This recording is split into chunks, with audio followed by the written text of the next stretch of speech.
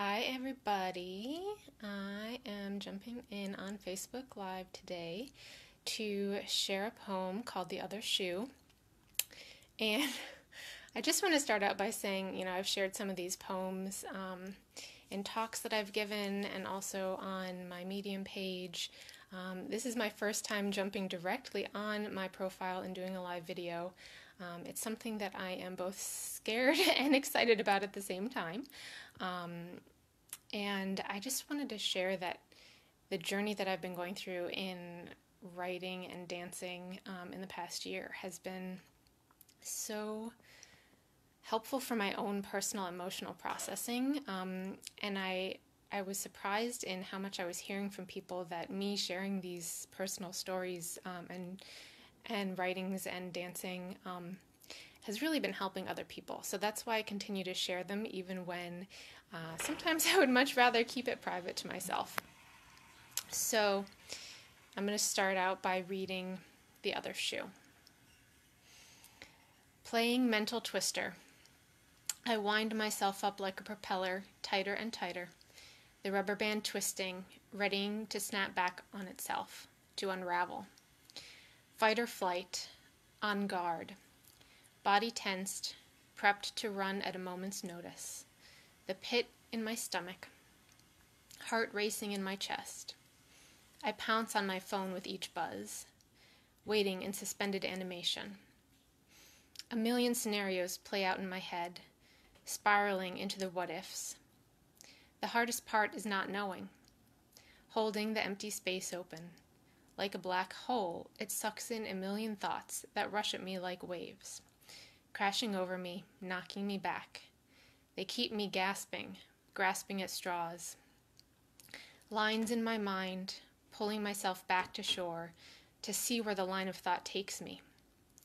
I end up back where I began, in the dark. Blind, unsure what is happening. And instead of letting the darkness rest, I poke and prod, pushing into the emptiness with torches, trying to shed some light on the mystery around me. What did I do? What could I have done differently? Suddenly, a new thought occurs to me. What if this has nothing to do with me? The thought stops me in my tracks. It seems counterintuitive to what I've been doing, waiting for the other shoe to drop, wondering what I could have done to change the outcome. What if it's not my outcome to change? What if it's not about me at all? I need help holding this space. I'm not strong enough yet. I'm fighting the pull of waves, crashing back in on me. It's okay, I tell the little ones within. This is new and uncharted territory. I am here. We will traverse it together. Hi, Courtney. So that was a poem that I just wrote today. And then when I write these postings for my Medium page, I usually do writing first and then I'll dance. You'll see in today's dance video that I am physically feeling quite a bit better than I was last week. So that's exciting.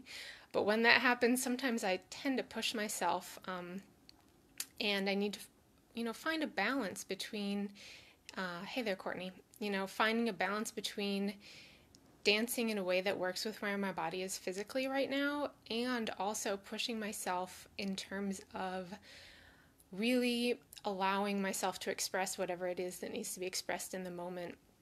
And sometimes I go a little bit farther than I should and realize afterwards that maybe physically I should have held back a little bit. But that's always a learning and growing process.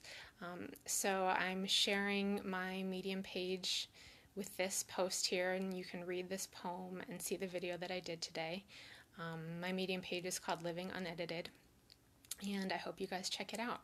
Okay, that's it for today, and I will see you guys with the next post. Bye!